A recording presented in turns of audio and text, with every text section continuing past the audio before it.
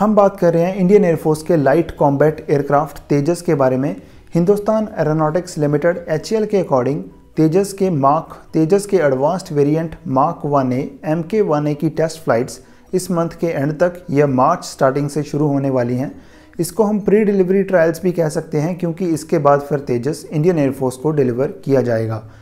इन trials में aircraft rigorous test से गुजरता है, जिसमें इसकी परफॉर्मेंस को हर कंडीशन में चेक किया जाता है और इसकी सक्सेसफुल कंप्लीशन के बाद फिर इसके फाइनल इंडियन एयरफोर्स द्वारा फाइनल टेस्ट फ्लाइट्स होंगी एंड इसके बाद फिर इसको एयरफोर्स में इंडक्ट किया जाएगा। So this would be the induction of the first unit of Tejas mark 1A variant. But देखा जाए तो HAL के पास टोटल 83 यूनिट्स का ऑर्डर है, जिसकी अप्रूवल डिफेंस एक्विजिशन काउंसिल द्वारा 2021 में दी गई थी और ये 83 यूनिट्स की डिलीवरी एक फेस्ड मैनर में अगले 4 से 5 साल तक कंप्लीट होगी, प्रॉबेबली 2027-2028 तक, क्योंकि ये HAL की प्रोडक्शन कैपेबिलिटी पर डिपेंड करता है। और अभी करंटली देखा जाए तो जो HAL की करंट प्रोडक्शन कैपेबिलिटी है that is 8 aircraft per year, but अगले साल से HAL इसको डबल करने जा रहा है 8 से 16 एयरक्राफ्ट पर ईयर। और लास्ट ईयर HAL की नासिक डिवीज़न की भी इनॉग्रेशन की गई थी फॉर द प्रोडक्शन ऑफ तेजस। और इस नासिक प्लांट में पहले सुखोई 30s को असेंबल किया जाता था और ओरिजिनली इसकी इस्टेब्लिशमेंट, इस डिवीज़न की इस्टेब्लिशमेंट 1960s में रशियन ओरिजिन MiG-21s को प्रोड्यूस करने के लिए की गई थी। But now this plant will be used for the production of Tejas and currently तेजस की प्रोडक्शन के लिए इस प्लांट का सेटअप चल रहा है। सो इसकी कंप्लीशन के बाद, सेटअप की कंप्लीशन के बाद प्रोबेबली एक्सपेक्टेड है कि 2026 से HAL will produce the Tejas at the capacity of 24 units per year. और फर्स्ट यूनिट की डिलीवरी के बाद HAL इस साल 3 एडिशनल यूनिट्स की डिलीवरी के लिए भी कमिटेड है। So this year Indian air force is going to receive 4 units of Tejas mark 1A variants. और 83 यूनिट्स के इस ऑर्डर के बाद लास्ट ईयर नवंबर में डिफेंस मिनिस्ट्री द्वारा एडिशनल 97 यूनिट्स की अप्रूवल दी गई थी, that is also for the mark 1A variants of तेजस। और HAL की नासिक डिवीज़न की इनॉग्रेशन इसी ऑर्डर को ध्यान में रखकर की गई थी to deliver these jets to the Indian air force as early as possible.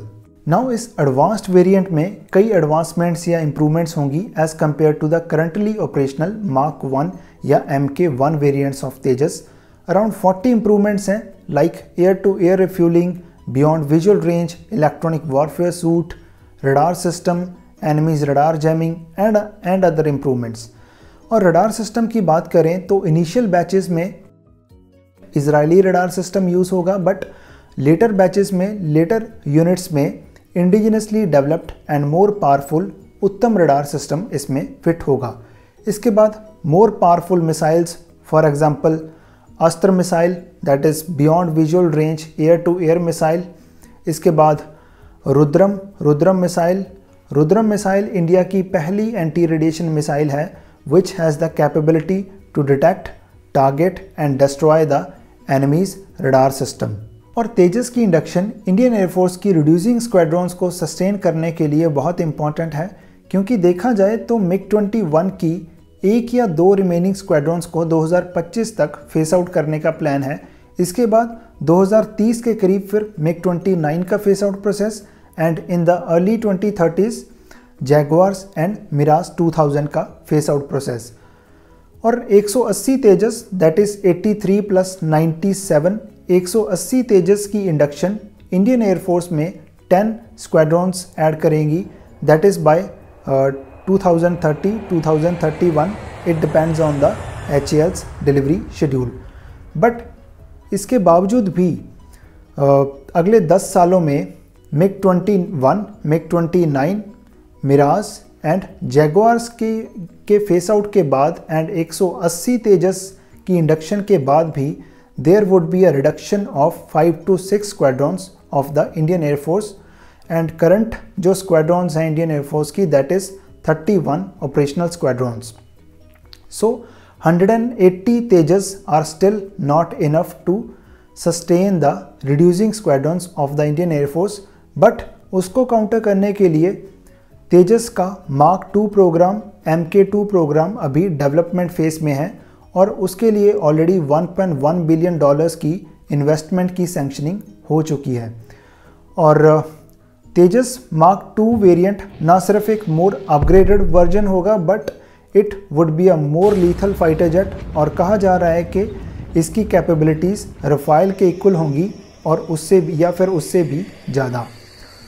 और HAL करंटली MK2 के प्रोटोटाइप को डेवलप कर रहा है और प्रॉबेबली 2 से 3 साल में इसके प्रोटोटाइप की पहली टेस्ट फ्लाइट कंडक्ट हो सकती है and after that it is likely to be ready for the serial production by the near end of 2030।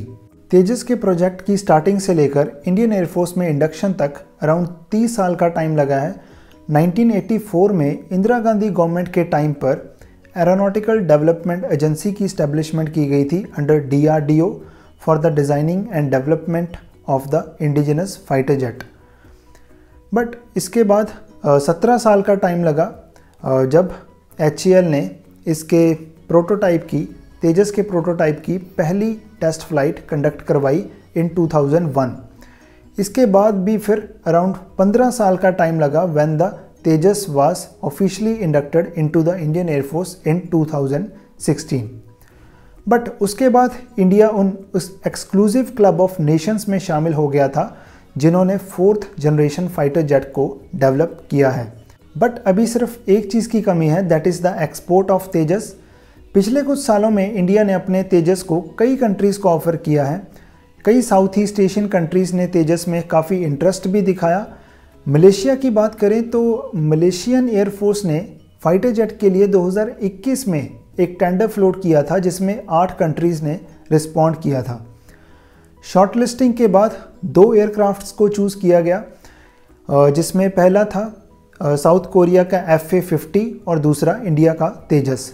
But final round में मलेशियन एयरफोर्स ने कोरियन FA-50 को चूज़ किया। और अभी रिसेंटली अर्जेंटीना एयरफोर्स की फाइटर जेट रिक्वायरमेंट्स में भी India ने अपनी फुल डिप्लोमेटिक फोर्स लगा दी थी, but in the end HAL failed to clinch the deal and finding an export customer will take India to that elite club of nations who exports fighter jets. But again, if we see practically, HAL might not be able to export Tejas because the whole production line of HAL is going to be busy for the next 7 to 8 years.